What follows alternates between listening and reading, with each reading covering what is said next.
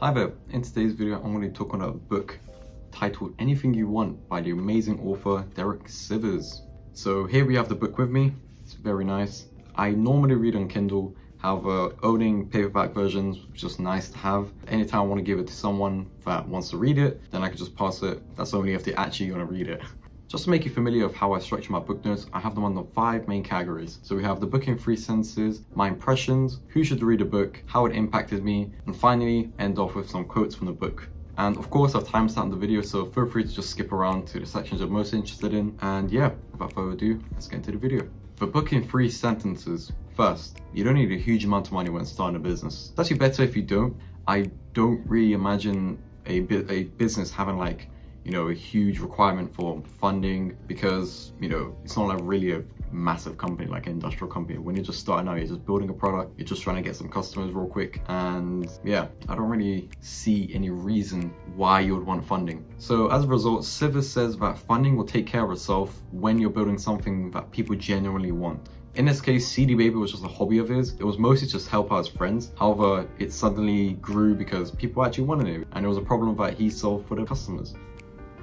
Second, focus on how you can provide the best product or service for your customers by having friendly human interactions with them. You don't have to be serious all the time as a business, because you want to cater to them as much as possible. For example, Amazon is probably the best example I could think of, because they have the whole customer, is always the right policy, and it works really. So remember in the end that it's the customers that come back constantly that grow your business. It's not really the VCs or, the funding people. For example, Sivers had people with MBAs, people in suits or whatever, telling him, oh, we need the terms and conditions on your website, or, privacy policy and all of that sort of stuff. And he didn't really care, because it doesn't really impact the customer that much. I don't think a customer really cares to look at your website and be like, oh, does it have the terms and conditions? But the point is that, does your product provide the sort of value? Is it solving a problem that your customers genuinely want? Because that's all that matters really.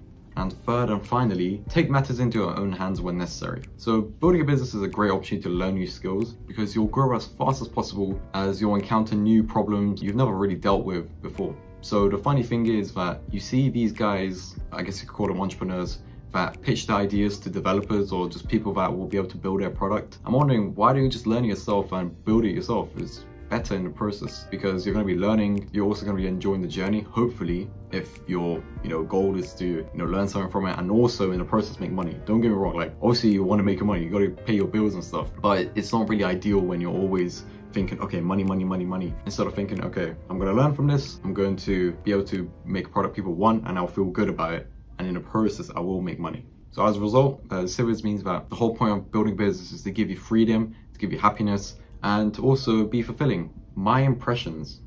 My first impression of the book was that it gave me a lot of insight into someone who was running a business successfully. It was straight to the point.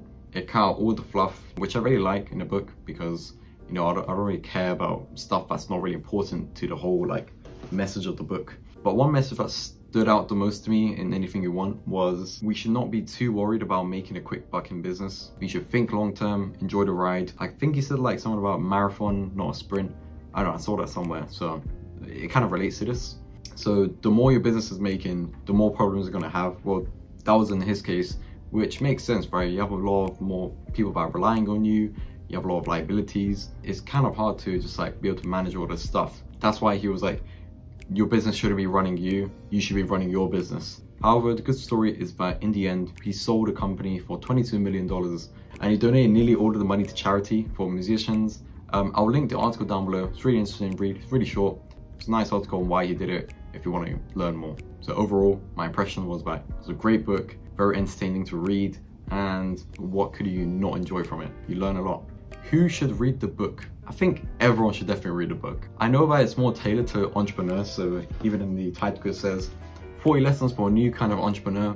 I definitely think that if you read it, you're going to learn a lot of advice from it, which is especially useful in your life. And the best thing is that it's less than 100 pages long, so there really shouldn't be any of excuse to be like, oh, I don't have time or whatever. However, if you just don't like reading, I don't want to force anyone to read something they don't enjoy. There's definitely a really nice playlist on YouTube by the author himself, which is basically just animations and it's going over chapters, well, so many like main chapters, and it's just a really nice short animation of him just reading over the chapter, but then having animations on the screen as well.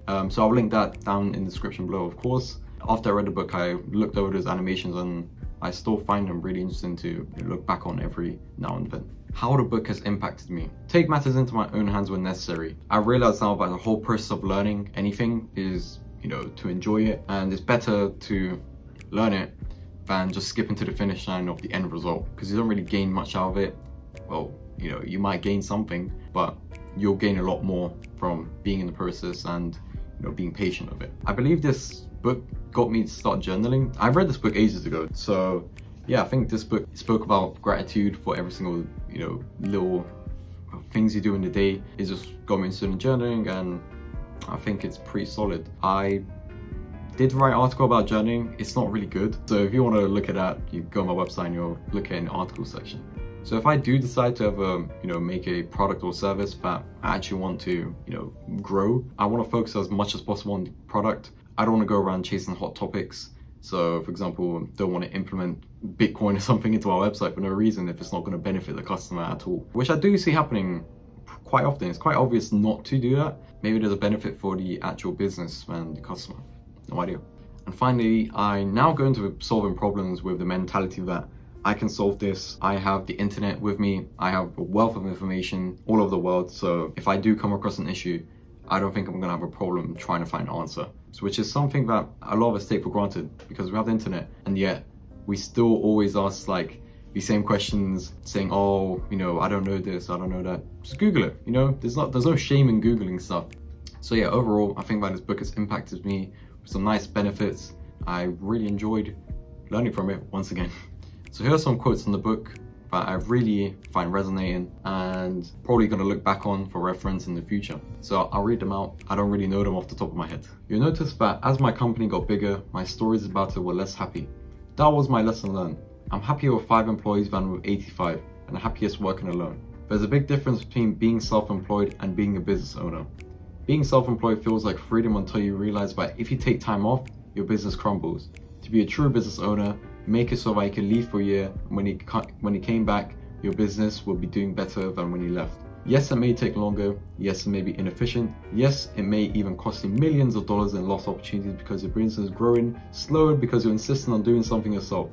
But the whole point of doing anything is because it makes you happy. That's it. So that's it with the quotes and the overall book note. First of all, really appreciate you making 10 video if you're here, because I know it's a risk watching a new random person on YouTube because you don't have idea what to expect. If you do find this video somewhat valuable, then feel free to leave a like and comment what you found valuable. If you didn't, then leave a comment explaining why, because I'm trying to improve and your feedback is obviously going to be very valuable to me. And also, if you want to see more videos in the future, feel free to subscribe. I do want to start making more videos, and yeah, thanks for watching. See ya.